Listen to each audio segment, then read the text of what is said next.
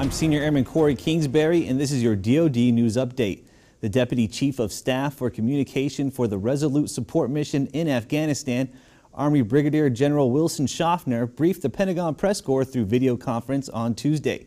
He said while the Taliban was able to make temporary gains in 2015, they were not able to hold ground or govern. And in almost every case, the Afghan security forces were able to retake the ground that the Taliban took, whether it was a roadway or a district center or key terrain.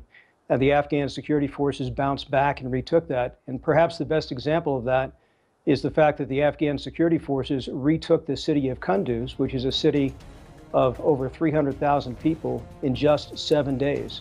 For more on this briefing and Resolute Support, head to defense.gov.